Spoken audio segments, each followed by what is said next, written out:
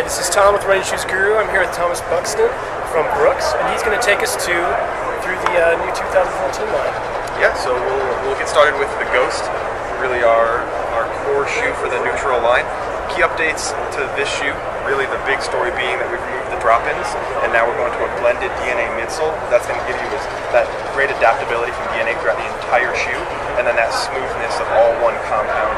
Nothing has been cut out, nothing is getting put in, just that one smooth compound through the midfoot. Got the flat laces on the top, really accommodating to all different foot shapes. And then the forefoot, continuing on with an update we did last year, but the TPU on the forefoot for that seamless construction. Right. Again, really accommodating to a lot of different foot types, no bunion issues.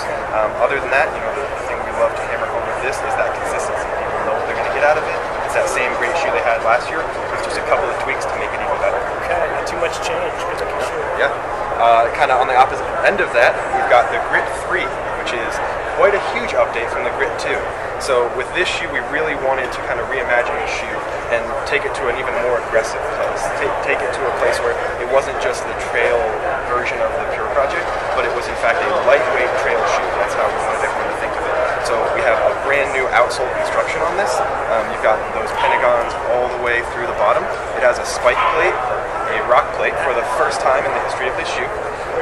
And we have done away with the sewn tongue, so it's disconnected on both sides. You have enough trouble on the trail without having to worry about stuff like that or any gunk getting caught underneath it. It's just really easy to get things out of that. We've also done away with the toe flex. So now we have that tread coming all the way up onto the toe as well.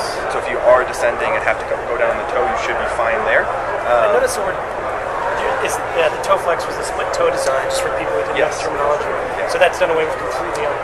It's just done away with the Grit. Yeah. Okay. So again, kind of how I referenced at the beginning, we really want to move this shoe over into true trail. And if it's something that we feel like isn't going to lend to the trail as much, then we're okay doing away with that. We want this shoe first and foremost to be trail tested and to really perform no matter what the conditions are out there. Now, I did try this on yesterday. It's a size 9. I'm a 9.5, and it is a little bit wider and more accommodating to the forefoot. Very excited for this shoe. Yeah, me too. Add that. Staying in the trail category, we have the Cascadia 9. This guy is already shown up in some stores, but it'll be February 1st. Basically, you'll be able to find it anywhere. Again, this is another shoe that has a great following, so we really work on tweaking things that need tweaking without completely reimagining the shoe. So in this year's iteration of the shoe, it's gone seamless except for the toe and the heel. Okay. So, I mean, this shoe's getting used for, say, a 50-miler. Any little thing that's rubbing on you is going to become a heck of a problem.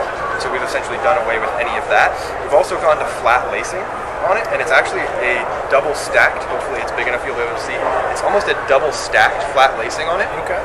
And what that allows to do is it's really, really durable, but again, it's not going to be pressing down on anyone's foot. Okay.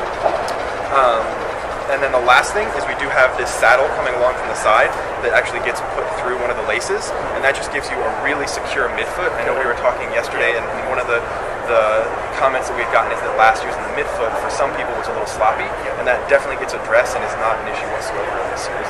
Great secure fit in the midfoot, and then a really accommodating forefoot for space, and as you are out for a really long trail run, any swelling, to be able to accommodate that. Cool. It's just, I think we're 11.8 ounces for the last version. Is this same? Yeah, so it's going to fall right around there again, because the only real change we've made structurally to it were those lack of seams, and that never drops too much more than a couple tenths of points. Yeah. Great looking update. Moving on to the road, we've got the Ravenna 5, personal favorite of mine. This shoe from the previous year's version, one thing that we've done is we've removed the seams of the forefoot. So again, we're going to that TPU overlays. It's welded uppers instead of stitching. So there on the inside, nothing to rub on the foot. This shoe has always had a really great saddle in the midfoot, but what we've now done as well is we're pulling back from the heel as well. So we've got that great support on the side and coming back from the heel. This shoe as well removes the drop-ins, so we've gone to a fully blended DNA midsole on this. Again, just to clarify for the audience, we got the drop-ins were the gel pods that were put in there. So none of that anymore. None of that. Full blended even. Yeah, so this year, or last year's version of this shoe had a pod in the heel and a pod in the forefoot, and those spots were really adaptable and gave you that great reaction when you came down on them, but the rest of the shoe did not have that. Now by blending it, no matter where you're landing, no matter how you're transitioning, you're always getting that experience. Okay. Staying with the underfoot, we've also removed our midfoot shank except for a small one there on the medial side. And the reason we've done that is you're still going to get some torsional rigidity out of this, but you're going to get such a smooth transition. We call it constant midfoot contact. And by having that, again, no matter where you land, there's nothing to break it up. So between that smoothness of the midsole and that constant midfoot contact, really, really smooth transition and a really fast transition as well. Other than that, we do color this a little bit differently, but I do want to at least let the viewers know, same exact stability level as last year.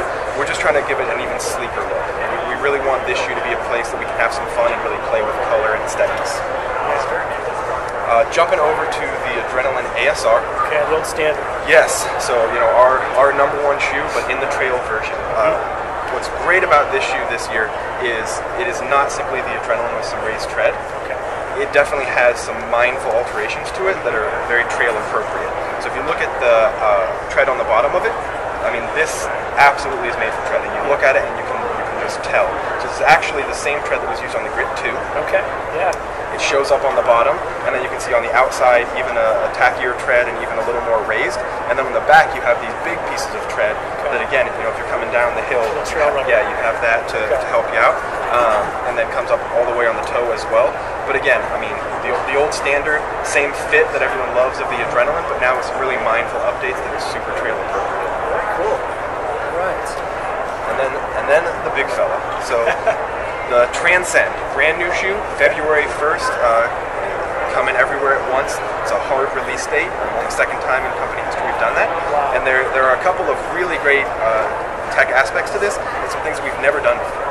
So the first thing being that this is the most cushioned shoe that we have ever made. It is 25% more cushion than any other shoe we have in the world. More than the glycerin. 25%. Yeah. And the way we're able to achieve that is from a new midsole compound, still using DNA, but a different combination thereof, and it's referred to as super DNA. Okay. So still blended, no, as we referenced earlier, no drop-ins, so no pieces throughout the shoe, blended throughout, but with that new compound, even more cushion. You can see that there's no shanks whatsoever on the bottom of this, so a really, really smooth transition. A brand new last for us, where you have that really great fitted heel, and then as you move up, it's what we call our ideal pressure zones, and it gets wider and wider, so that when you get to the forefoot, you have the most space to disperse that pressure that we're coming down on. Brand new type of stability in this shoe. The guide rails here on the side runs around the entire shoe and gives you on-demand support. Okay. Think of it like a safety net. It's there when you need it, but it's not going to be over-correcting. Interesting. And then we also kind of took a page out of the Pure book. This has our beveled heel that we've seen in the Pure project. It's not as drastic, but it still is a beveled heel.